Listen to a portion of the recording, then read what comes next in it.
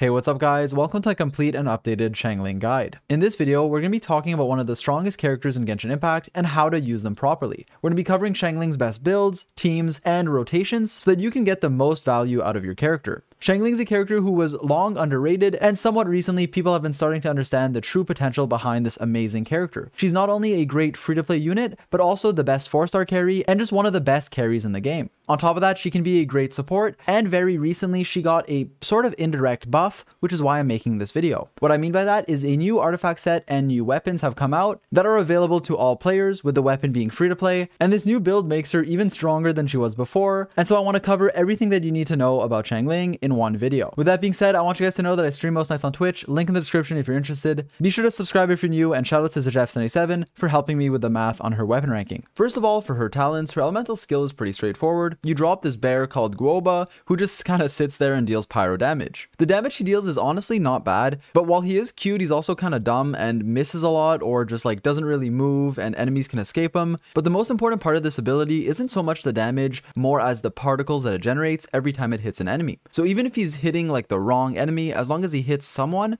he'll be generating particles for you, which is really good. For your elemental burst, this is the core of Xiangling's kit. This is why she's so broken as a pyro carry. Now I know there's some people who play her as a physical carry with like Crescent Pike and stuff, but there's a reason why pyro Xiangling is so much better, and that's because of this Pyronado. The scaling on this ability is insane. 224% every swing at level 12, which is just level 9 plus Constellations, but even at lower levels, the Pyronado just does an insane amount of damage, lasts a very long time, and has some very important properties that make it very good. What I mean by that is, first of all, it has no internal cooldown, meaning that it can apply pyro on every hit, which allows it to proc reactions on every hit. That means that if the enemy is afflicted by hydro or cryo, it will either vaporize or melt every single hit, since there is no internal cooldown. On top of that, it's an ability that snapshots. While I've explained this previously, snapshotting basically just means that your ability will factor in all the buffs given to it for the entire duration. This is absolutely huge, since not only does it last for a very long time, but that means that you don't have to worry about any buffs expiring. You can use it at the end of your Bennett burst, or you can walk out of your Bennett burst. You can give thrilling tales. You can just amplify this ability's damage so much, and it'll keep it for the entire duration. In fact, that duration is 10 seconds or 14 seconds with her 4th constellation, which is amazing, and the cooldown is 20 seconds with an energy cost of 80. This 80 energy cost can seem high, but as long as you run enough energy recharge, and especially if you manage your particles efficiently, with a good rotation, especially if you pair her with a pyro battery like Bennett, you can effectively be able to spam this burst on cooldown very easily, making her a super powerful pyro carry. Your passive talents aren't really things you need to worry about too much. The first one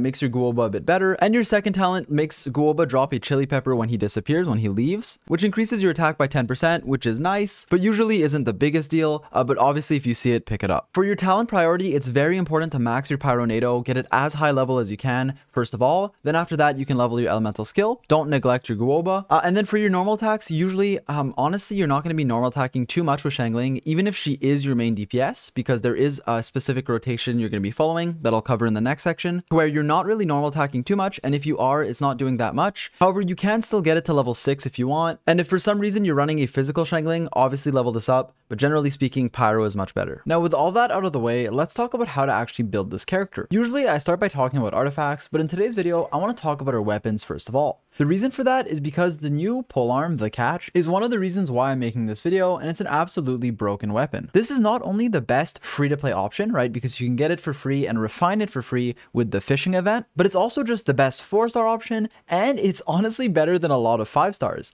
This weapon is literally like a free 5-star for Xiangling, and it's a weapon that you should definitely be using. The reason why it's so good is because, first of all, the energy recharge substat is amazing. 45% at level 90 is huge, and it's a stat that Xiangling usually needs to get her burst back on cooldown. On top of that, when you pair this with the Emblem of Severed Fate set, this 45% ER will be converted into damage in a way that this 45% plus the 20% you get from the Emblem of Severed Fate 2-piece, which we'll talk about in a little, gives you a total of 165 energy recharge without needing any on your artifacts. Not only is that a good amount to, start being able to get your burst back on cooldown, but it also gives you 41% burst damage from the Emblem of Severed Fate effect just from your energy recharge. On top of that, the catch itself gives you 32% elemental burst damage and increases your elemental burst crit rate by 12%. For a character like Xiangling, whose damage is mostly coming from her burst, like the vast majority of her damage is her Pyronado, this 32% plus 12% crit rate is absolutely huge. Because of that, this is the weapon I recommend for basically every player, but I do want to cover an exact weapon ranking of Xiangling, go into a bit more detail, talk about alternatives, what can be better than the catch, and give you guys an exact weapon ranking because we did do the math on all of them.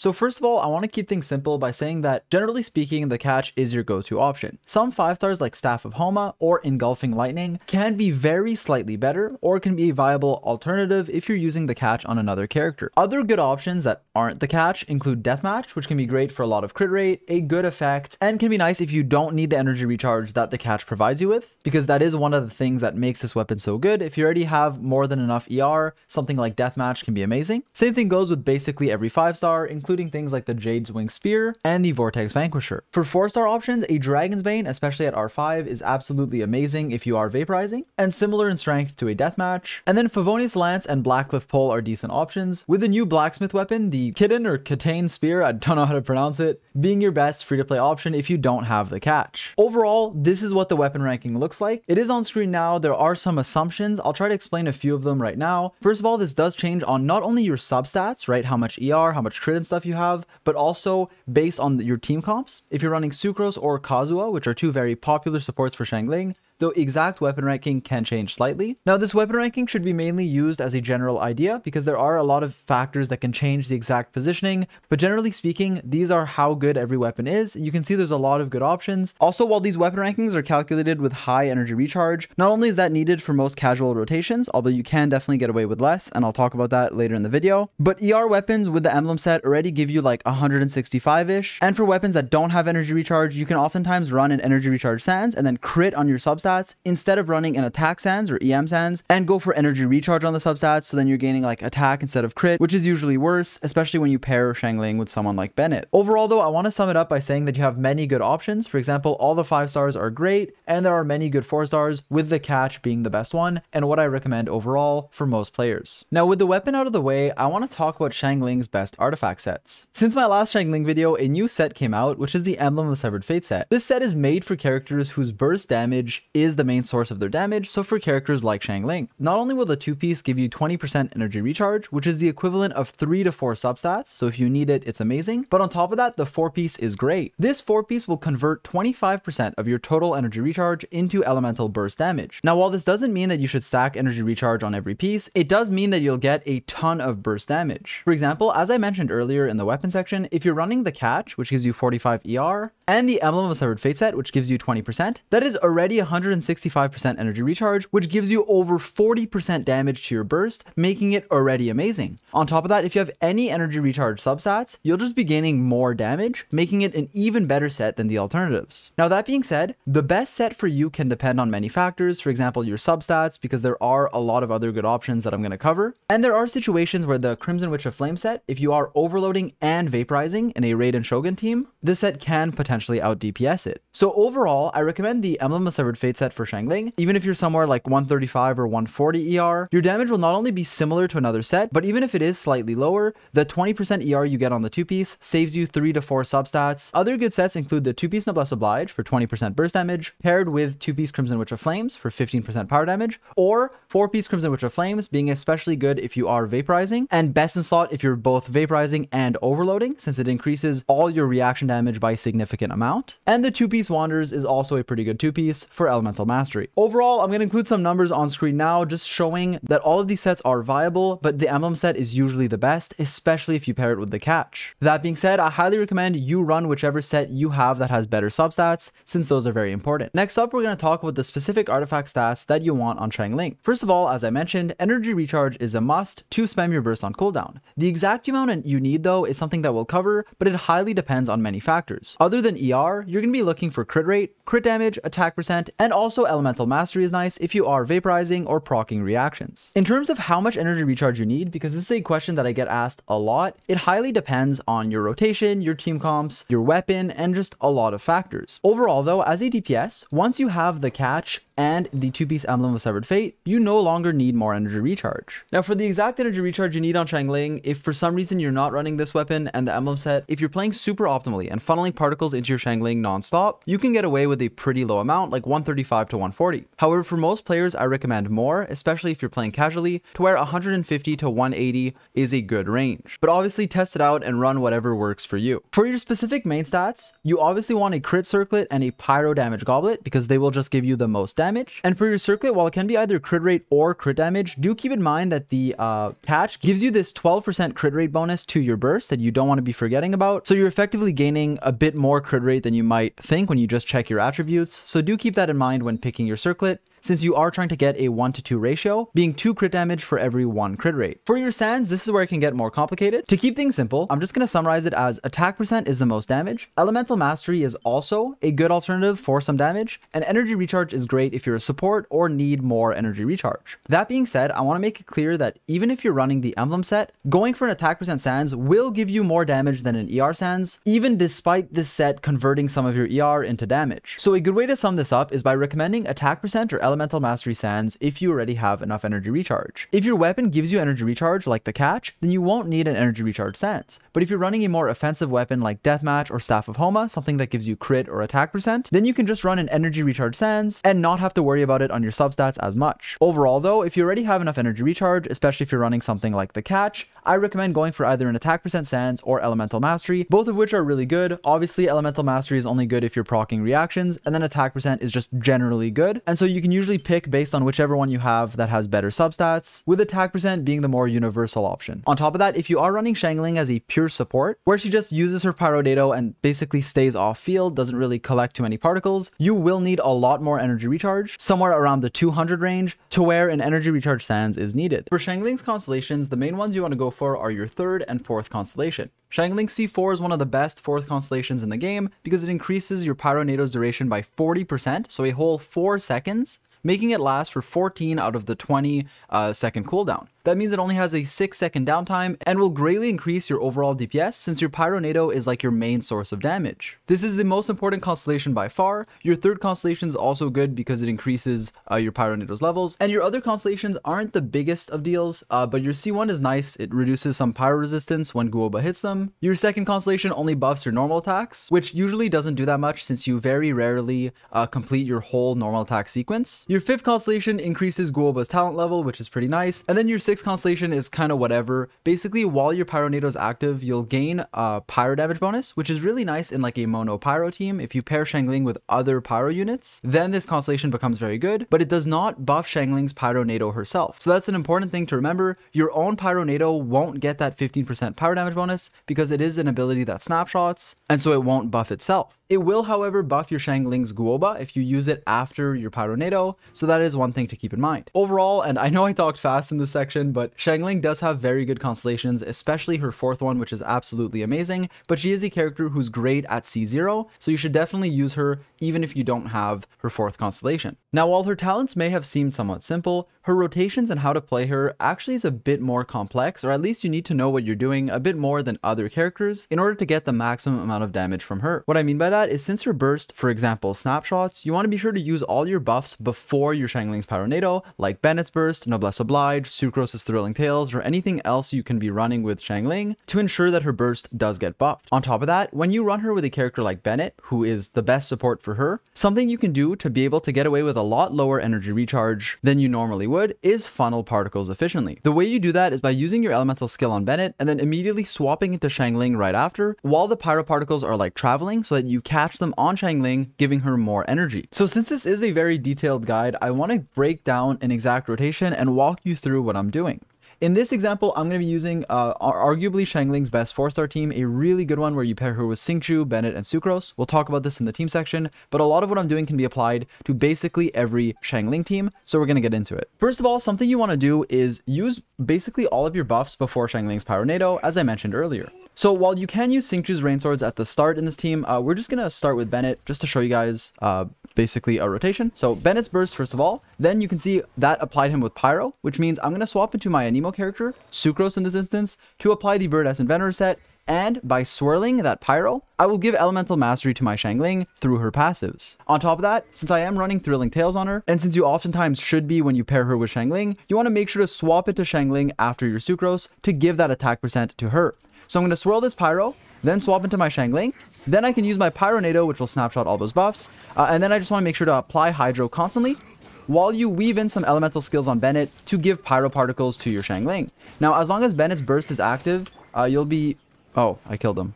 Basically, in order to give the maximum amount of particles to your Xiangling, you want to be spamming your elemental skill on Bennett while you weave in some normal attacks to apply Xingqiu's Rain Swords, swapping into Xiangling to catch those pyro particles, rinsing and repeating. If you're running Child instead of Xingqiu, you can auto attack on Child, applying the Hydro while the Pyronado vaporizes, and then during Child's downtime, his skill's cooldown, you're going to be funneling particles to your Xiangling. Overall, you want to make sure you're applying Hydro fast enough so that your Xiangling can vaporize her Pyronado swings, while simultaneously funneling particles into her so that she can run on lower energy recharge, or if she just doesn't have enough. Lastly, I did want to add as a bonus, in case you're confused as to why Bennett can generate so many particles, basically inside of his elemental burst, his elemental skill has a very short cooldown because of his passives. This passive will reduce the cooldown of his skill by 50% when he's inside of his burst, and then the other passive talent decreases his skill just by 20% overall, which means that you can literally spam this ability very, very fast, and it does generate 2 to 3 pyro particles that you can catch on Xiangling to allow her to get her 80 energy cost burst back without a problem. So now I want to get into one of the most important sections of the video, Xiangling's team comps. First of all, I want to say that while she wants to be paired with Bennett, other than that slot, there are many different teams that can utilize her